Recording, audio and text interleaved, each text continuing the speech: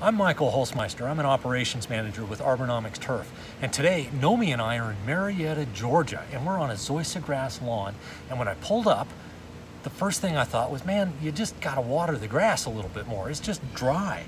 There's nothing really wrong here, but that side of the lawn is in good shape. But this one's not doing so well. I think you can see out here, there's a lot of brown and dry looking grass.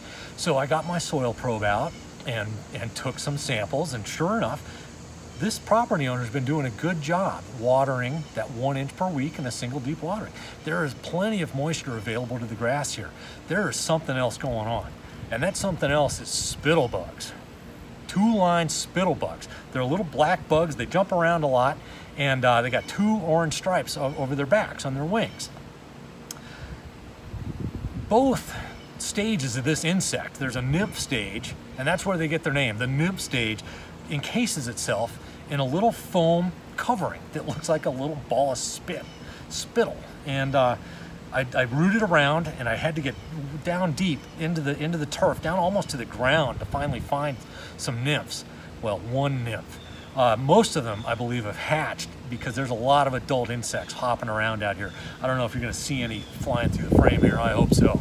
Anyhow, these bugs, like I said, they're vampires, and they pierce the grass and they suck the water and the nutrients from it.